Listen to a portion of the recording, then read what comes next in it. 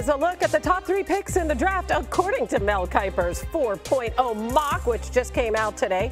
Caleb Williams, first overall to the Bears, still last year's Heisman Trophy winner. Jaden Daniels, second to the Commanders. Drake May, third to the Patriots. This will be just the 4th time in the common draft era that 3 quarterbacks go in the top 3 picks, and the first since 2021 when Trevor Lawrence, Zach Wilson, and Trey Lance went top 3. Trey Lance, of course, part of an epic pre-draft trade with the Niners moving up to take him. Mel also has 3 trades in the first 2 rounds, and here's the first one. The Vikings move up 6 spots to number 5. They take Michigan's J.J. McCarthy. In exchange, the Chargers receive the number 11 and number 23 picks in the draft. They take tackle J.C. Latham and wide receiver Xavier Worthy to address their major draft needs. And they get the Vikings' first-round pick in 2025. And there he is, the man himself, Mel Kiper Jr. Matt Miller joins the football genius on this set right now. Is just unbelievable. It gets no better, ladies and gentlemen. It is. So, Mel, what was your thinking first behind that trade?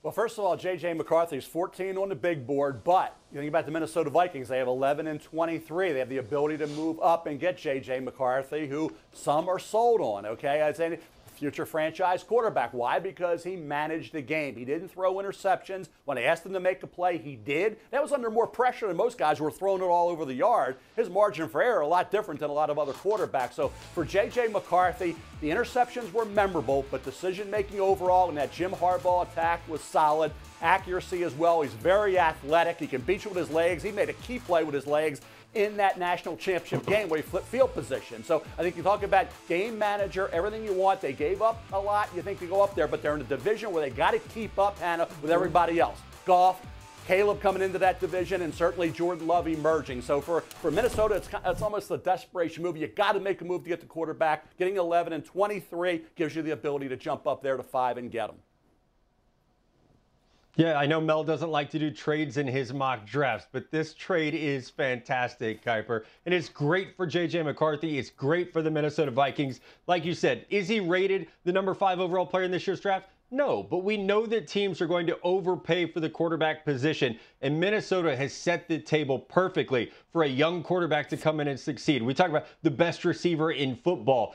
And we have a great young receiver opposite him in Jordan Addison. You've got bookend offensive tackles, a great tight end in T.J. Hockenson. Oh, and they added Aaron Jones from within the division at tailback. This offense is ready for a young quarterback to come in and have that success because the infrastructure that they built around him. You have a former quarterback and a head coach, Kevin O'Connell. You have a great offensive coordinator in Wes Phillips. This is the ideal situation where a quarterback could come in and play, I think, right away. Even though they added Sam Darnold in free agency, I still think this is a great spot for JJ, given his experience in that Michigan system, guys, to come in and be an impact player right out of the gate.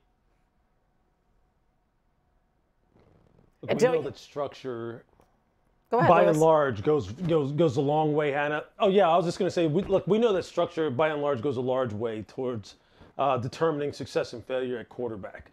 And I think the structure in Minnesota, in particular the quarterback structure, between Kevin O'Connell, between Josh McCown, who is now up there, in talking to Josh McCown, the answers that they have within the overall structure of this offense to help quarterbacks play at a high level, help them play with a level of confidence, knowing that when they get under center, they have answers for everything that a defense is going to throw at them, whether that be in the pass game or the run game, is something that every young quarterback can stand to benefit from. And then on top of it, when you have someone, like a Sam Darnold, who is as well-traveled as he is, has played in the various systems that he has played in, coming over from San Francisco, that runs a system very similar to what they are going to run out there in Minnesota, it's going to help speed up a guy like J.J. McCarthy's development if, in fact, they wind up trading up and drafting him. So I think overall, for a young guy like this, regardless of what you think he has done or hasn't done